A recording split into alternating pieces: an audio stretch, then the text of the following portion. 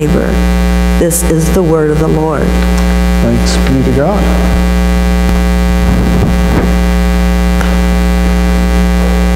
Many of you know the ending of this particular phrase. I brought you into this world. Right? There's an implied statement there, a phrase usually used by mothers who have just about had it with their children, and it gave my mother great joy when I told her one day that this is actually rooted in one of the 10 Commandments. Which commandment? Honor your father and mother. Well, you actually have to read the whole thing. Like, this is my big beef with people putting up the 10 Commandments. They only ever put up the one sentence. You got to have the whole verse. Because the whole verse is honor your father and mother so that your days might be long in the land the Lord God is giving you. Honor your mother and father, you'll live a long time. And it has the implied opposites. Right? It's the, yeah, I've heard that before. Right? And we know how this works. If you think about the logic of how this would unfold, if you want to live a long life in the land, you will need someone to care for you when you're not 20 anymore. And how will your children learn that? They will learn it by watching you take care of your parents, right? So if you want to live long in the land, you take care of your mama and daddy, and then your kids will take care of you. They'll learn it from watching what you have done, right? So it's right there in the commandments. Another example of the need to tell the whole story, the whole context, it says another 10 Commandments is honor the Sabbath and keep it holy. Why? You got to read the whole verse. For in 6 days the Lord made the heaven and the earth and the sea and all that is in them, but rested on the seventh day. Therefore the Lord blessed the Sabbath day and consecrated it. God created for 6 days, and on the seventh day God created rest, created this day and made it holy. The first thing that God blesses in Scripture is this time, this moment to rest. And so why do we take a Sabbath, a day of rest? We take a day of rest because we are made in the image of God, and that's how God works. And so that's how we are meant to work. The context matters. We need to have not just what to do, but the context in which that teaching shows up. So that's what we're going to be looking at today. We're going to be looking at the teachings of the Old Testament, the law, this part of the covenant given to the chosen people through Moses. Remember that we are looking at covenants, right? The covenant, the relationship between God and God's people across the entirety of Scripture as it unfolds. And we had started with Noah and the rainbow, and look at the rainbow and see that the promise that there will never be another flood again, and the promise, the covenant, the relationship with Abraham, that go into this land and it is your land, and be fruitful and multiply, and as a sign of that covenant, circumcise yourself as you accept this. And today we look at the receiving of the law that we received. That this is the teachings of how we shall live once we have entered the land. And I think it's important to be clear that when we're talking about law, when we talk about law, it often has this sense of like, when the law shows up, excuse me, ma'am, I have some questions for you. Like, we don't have a sense of the law as a good thing. Like, the law can be not something you get excited about. The law in Old Testament times is understood to be a gift. It is teaching. It is something that you get excited about. There are multiple holidays around the law in Jewish worship life, in Jewish culture. One of them is called Simchat Torah. It's when you finish reading the Torah. When a Jewish congregation, they get done reading the 5 books of Moses. They read through the same Genesis, Exodus, Leviticus, Numbers, Deuteronomy. They read through all 5 of them in 1 year. And then when they get to the end of Deuteronomy and they're ready to go back to Genesis, they celebrate. Like, they get done with Deuteronomy, the rabbi pulls all of the Torah scrolls out of it's called the tabernacle, and they dance with them. It'd be like the entire congregation getting up to do the locomotion, except being really excited, not just kind of like shuffling like usually happens. Like, that's what happens. They are excited excited that they have received this gift in its fullness. There's another holiday, Shavuot, where it's the receiving of the Torah. If you think of the timeline, the Jewish people, they leave Egypt, they go Sea of Reeds, Red Sea, and they start crossing into the wilderness, and they get to Mount Sinai about 50 days later, and they receive the gift of the Torah, the teaching, the Ten Commandments. And so they celebrate that as a church holiday. And it actually lines up with part of our church year as well, because Passover, what do we celebrate at Passover? We call it Easter, right? And what's 50 days after Easter? Pentecost, right? It's the same holiday. We don't call it Shavuot, we call it Pentecost, but it's the same thing. It's the receiving of an amazing gift, the receiving, in our context, of the Holy Spirit, which guides us in the same way that the law is guiding us before. Like it lines up. We celebrate that we have been given this amazing gift of what God teaches so that we might know how to live. So this is a wonderful thing that we receive this, and so let's take a look at it. I gave you a list of 78, I believe. Yes, 78. There are 613 teachings in the Old Testament. I went through and pulled out 78 that are hopefully a representative sample, and we're going to take a look at those in a minute, because all 613 take 11 pages, and I'm not going to do that to you. But 78 of them. And so these teachings, they aren't meant to be understood as you have them in front of you. What you have in front of you are just one line. And that's not how they were given. They were given in a context. They were given at a point in time. Like when the Jewish people show up to Mount Sinai and Moses comes down with the Ten Commandments, 2 tablets, and have the Ten Commandments, he doesn't come down with all 613. It's not like he comes down with a textbook. I mean, that book hadn't been invented, but it's not like they come down with all of them all at once. They come down with the first 10. Let's start here. And then as they journey through the rest of Exodus and then the Numbers and all the rest of the 5 books of Moses, as they go to the Promised Land, these are shared over time. Oh, you hit this new situation. Let's give you a little bit more. They learn as they go. It's contextual learning.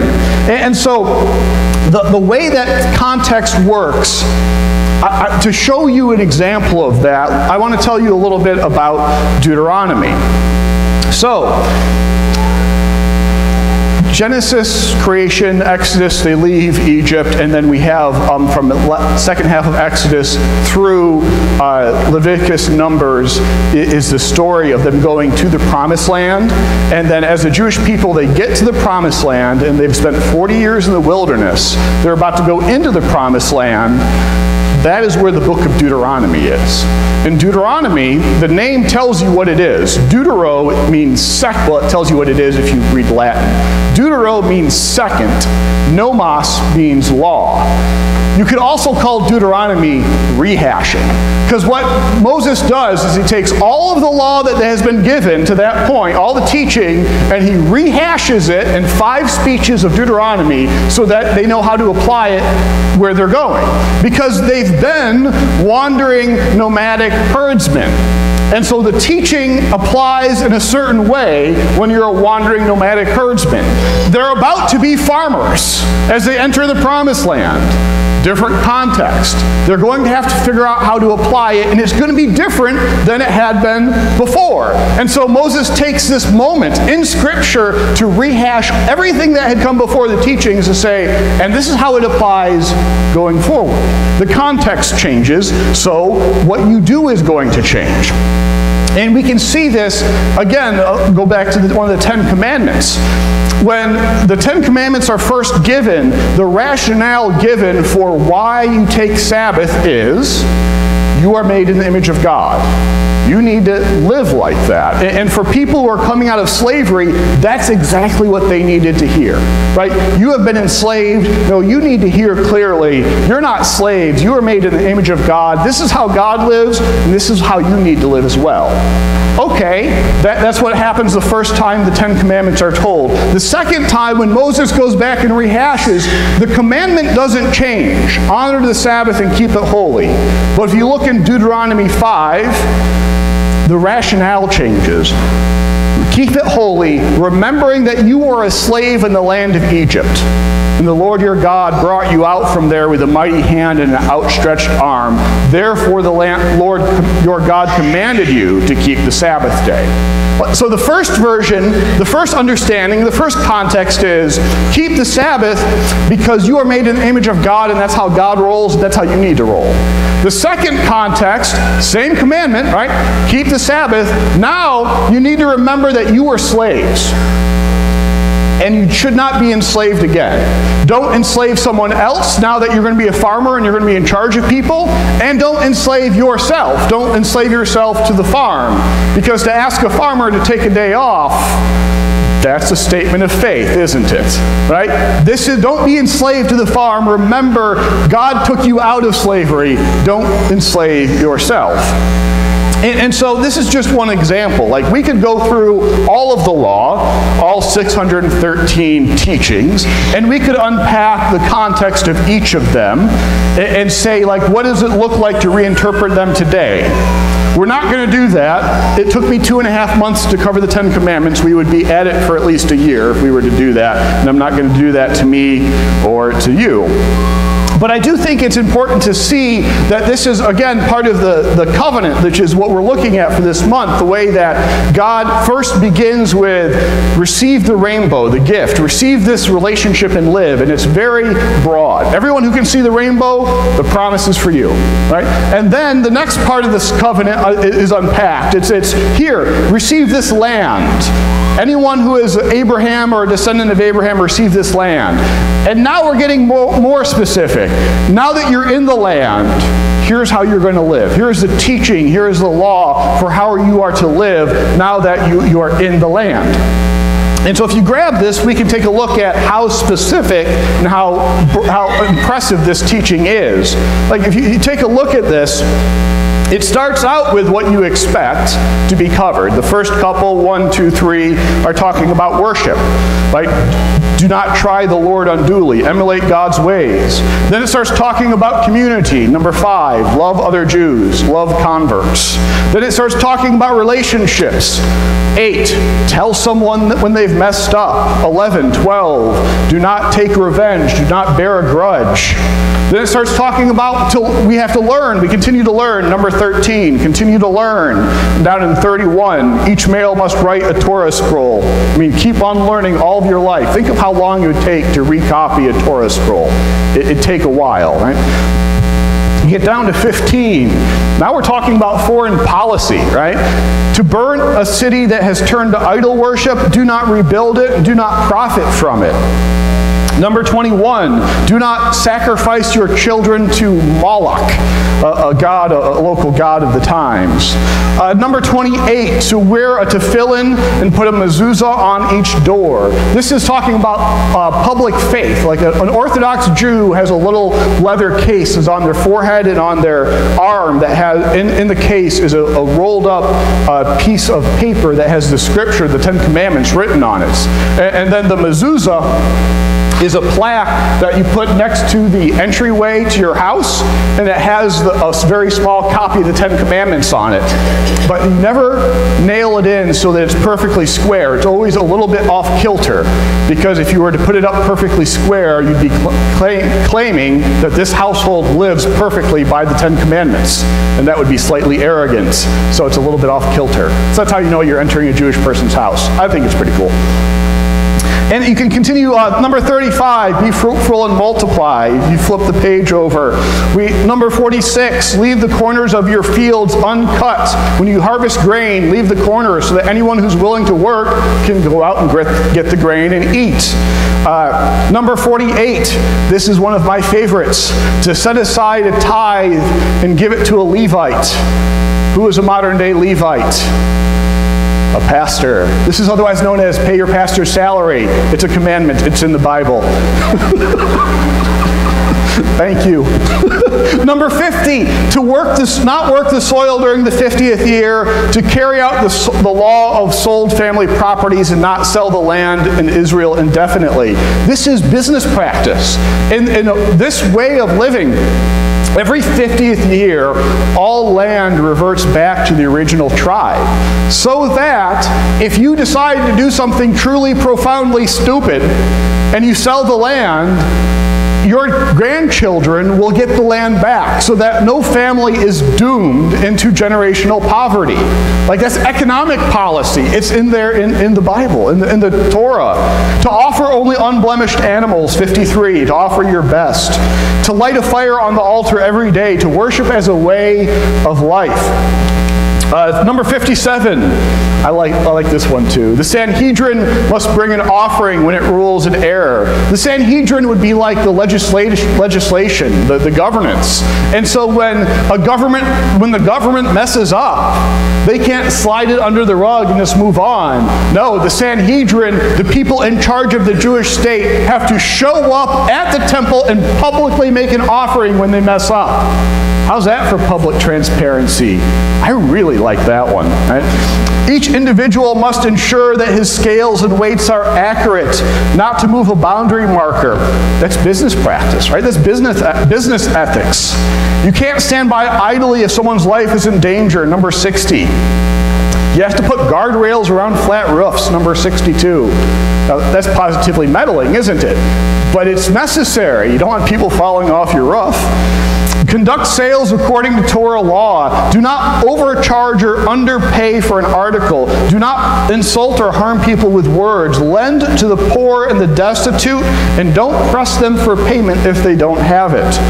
The court must not punish anyone who is forced to do a crime. Now we're getting into legal systems, justice, right? The judge must not accept testimony unless both parties are present. You got to have both sides. No one is to destroy food even during a siege, the care of nature. Right? You can't let your idiocy, your arguments, destroy the ability of other people to eat. Prepare latrines outside the camps. This seems like a good idea. Prepare a shovel for each soldier to dig with. That would help the previous one. Appoint a priest to speak with the soldiers during war. They have chaplains. He who has taken a wife, built a new home, or planted a vineyard is given a year to rejoice. Like, you can't be sent off to war if you've just been married. Like, war is never more important than sitting down and enjoying the first year with your family. And so if you go through these, is there any part of your life you can think of that was not just covered? It covers just about everything, doesn't it? The Jewish understanding is that from Moses and on, every generation has the responsibility to accept the gift of the teaching and struggle with the question, how do we live this today in this context? The teaching, the law of God, it is still applicable. The question is, how does it apply? And so, have you ever found a Jewish elevator? That's not a bad joke. Look, here's how you know you found a Jewish elevator. If you go into an elevator on the Sabbath, which would be Saturday for a Jewish tradition, and it stops at every floor, you're on a Jewish elevator, because you shall not work on the Sabbath. And pushing a button to tell a machine what to do is work. And so it stops at every floor. That's the challenge. How do you take... Now, that might not be how we apply honor the Sabbath and keep it holy, but that is what we are to do. We are to take these, and you look at these, and you can start asking, how do we apply these? Like, do not pass your children through the fire and sacrifice. Well, how does that apply today? Have you ever seen children sacrifice to their parents' addiction? Right? I think it does apply. Right? To bind a tefillin on your arm, like I'm not going to pass out little leather cases, but I do think we live our faith in public. I think that is something we do. Right? To each male must write a Torah scroll. I don't think that every one of us should start rewriting from Genesis and just start rewriting as we go. But to learn continuously, because there's always more to learn in the Word of God, I think that's good. That's Bible study, that sounds like to me. Right? To go through this, we can go through and we can see. No one here is setting aside a corner of no one here is harvesting a field and setting aside a corner so that those who are hungry might have something to eat. But this church does have a food pantry. And maybe every 10th can we buy at a grocery store needs to go to our food pantry so that people have something to eat. Right? So how do we apply these things today is what we are charged to figure out. To sit down as a community and in worship and in prayer to figure out how does this work for us. For Jesus tells us, I did not come to abolish the law, I came to fulfill it. This is Matthew 5. Right? And following Jesus, we are fulfilling the teaching of the law. Even as we struggle to understand parts of the context, even when we're not sure how it applies today, we follow Jesus and we are fulfilling the law. And it is in following Jesus that we need to study the law so that we know more about how to follow Jesus. Because he was, as you might remember, Jewish. And so we have this law to struggle with. And we have to be honest that there are two cop-outs that we are tempted to make. Here are the two cop-outs. I have heard them before. You probably have as well. One cop-out for just taking all of the Old Testament law and just punting on it, or doing sort of a buffet theology, is to say that the Old Testament law can be divided into the ceremonial and the civic and the ethical, and we don't have to deal with the first two, and we just decide what's the ethical. Like that ceremonial law, that doesn't apply. We don't have a temple, right? Or the civic law, we don't live in a theocracy, so that doesn't apply to us. Let's just look at the moral law, and so we can go through and do like a buffet theology thing. We just take what we want to deal with out of the Old Testament. No. Right? All the sacrificial law helps us understand what it means when Jesus is sacrificed, so we don't get to ignore it. We have to learn from it because it's there to understand, help us understand who Jesus is. Right? To understand that just because it doesn't apply cleanly doesn't mean it doesn't apply. We just have to figure out how to do it. The second cop-out, the second way I've heard people just sort of take Old Testament law and dismiss it, I've never heard a better example of it than when a friend of mine is another pastor, and he was meeting with a member of his congregation, a banker, and this banker told my friend, you know, business is business and church is church. Right? And we understand that logic, right? Because if you go back into the 1800s, there was this moment in American history in which our way of life was divided. When men went off to the factory, it became sort of men and job and politics and public, right? And that was all public life. And then private life was women and children and education and church. And we have this sort of public-private divide. And let's just look at that list of Torah again. Does that list of Torah care about that divide? No. It had just as much to say about who you do business with as who you sleep with. And it's pretty explicit about both, right? When we open up our hymnals to one of my favorite hymns, number 354, I Surrender, it doesn't say, I surrender some, all to thee, my blessed Savior, I surrender some, right? That's not what we sing. I surrender all. Like that's what Jesus claims. When we say we're going to follow Jesus and Jesus is Lord, that's what we're saying. And so when Jesus says, I come to fulfill the law, not to abolish it, we are left with this understanding that the covenant that God offers to us is that God has given us all of this amazing teaching about how to live. 613 teachings, commandments, each with their own context. And we are to take those, and they are to help us understand who Jesus is. And then, as we try to figure them out, we look at who Jesus is and we say, well, Jesus fulfills them. And so if any of those pieces of law is seems to be contrary to who Jesus is, well, then let's look at Jesus and figure out how to read law in light of Jesus. It's this sort of back and forth, law and Jesus. And we know that in the end, we follow Jesus, right?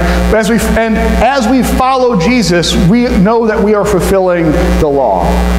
This is the covenant that God offers us.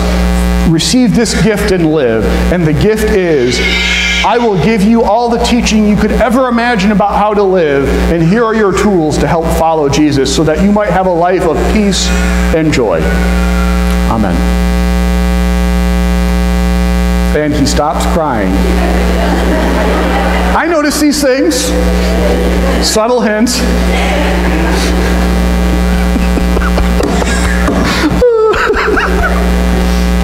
I invite you to stand with me and join as we confess our faith together.